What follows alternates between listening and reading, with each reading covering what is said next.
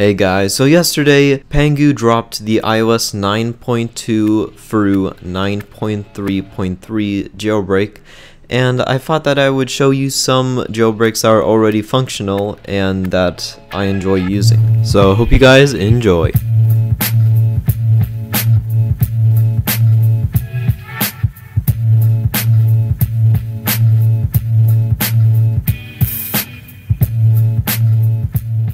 Thanks to Fingal and the Shakelt add-on, I now have animated apps, as you can see right now. You will need Shakelt if you want some of the cool add-ons, so yeah. I'm pretty sure a lot of you know this, but Cylinder makes these cool transitions on the home screen. My favorite, as you can see, is the cubed one. If you didn't get a chance to get an iPhone 6s, you can still get the 3D Touch pop-up with Reveal menu. Now, just be careful and don't actually use pressure. Just put your entire thumb on whatever app you want to make the pop-up happen, because you can damage your screen if you try and use force. If you want to make your notifications match the app, then you should get blurry badges. So as you can see, my app store is blue, just like the app, and Mitomo is whitish gray. If you want to boost those animations instead of just looking at the animations making it slower to open the app, then you should get speedintensifier. It makes it much more faster, as you can see in the comparison. Another well-known one that is now on iOS 9.3.3 is LockCliff, and what this does is puts the Apple Pay animation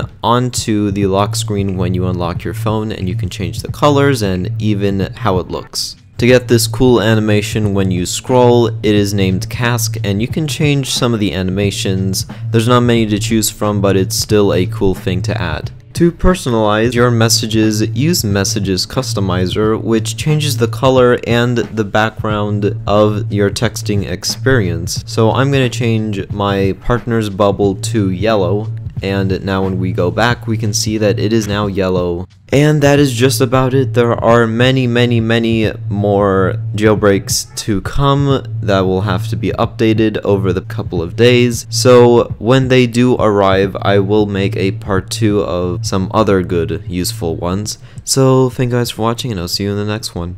Bye.